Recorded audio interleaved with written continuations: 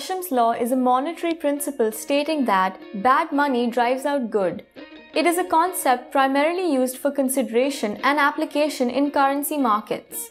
For example, if there are two forms of commodity money in circulation which are accepted by law as having similar face value, the more valuable commodity will gradually disappear from circulation. The law is named after Sir Thomas Gresham, an English merchant, financier and founder of the Royal Exchange. Henry VIII had changed the composition of the English shilling, replacing a substantial amount of the silver with base metals. Gresham's consultations with the Queen explained that people were aware of the change and began separating the English shilling coins based on their production dates to hoard the coins with more silver, which, when melted down, were worth more than their face value. Gresham observed that the bad money was driving out the good money from circulation. This phenomena had been previously noticed and written about in ancient Greece and medieval Europe. The observation was not given the formal name Gresham's law until the middle of the 19th century, when Scottish economist Henry Dunning MacLeod named it after Gresham. Under Gresham's law, good money is money that shows little difference between its nominal value, the face value of the coin, and its commodity value, the value of the metal of which it is made, often precious metals, nickel or copper. Good money is the one which is more stable in value or money which is undervalued.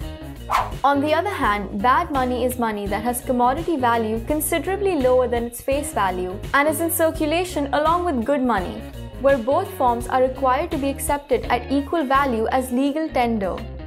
Bad money loses value rapidly. Logically, people will choose to use bad money for business transactions and hold balances of good money because good money has the potential to be worth more than its face value. Gresham's law states that if two coins are in circulation in an economy whose relative face values differ from their relative bullion content, the dearer coin will be extracted from circulation. The bad money dominates the market in terms of circulation. People prefer to spend the bad coins and hoard the good coins. For example, in India we have 1 rupee notes and 1 rupee coins. Both are forms of legal tender. Yet, the public sometimes prefer one form of a particular denomination to another.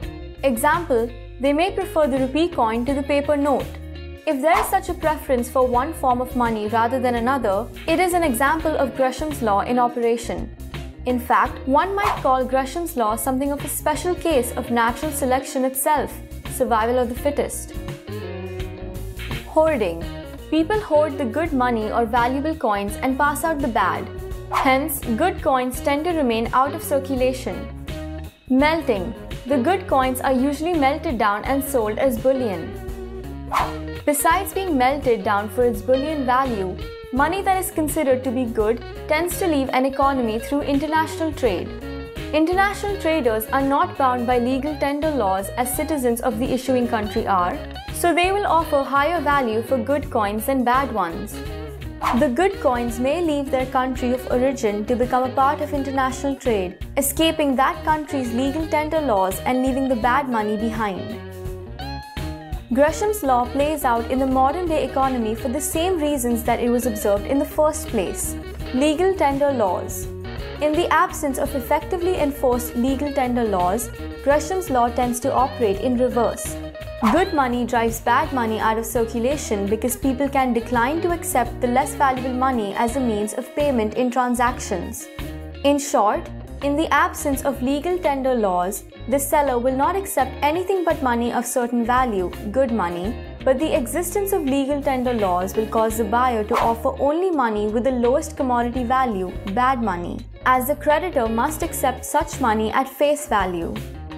The reverse of Gresham's law, that good money drives out bad money whenever the bad money becomes nearly worthless, has been named Thiers' law, in honor of French politician and historian Adolphe Thiers. Gresham's law also cannot operate when the total volume of currency, good money together with bad money, is less than what is needed by the community for exchange purposes.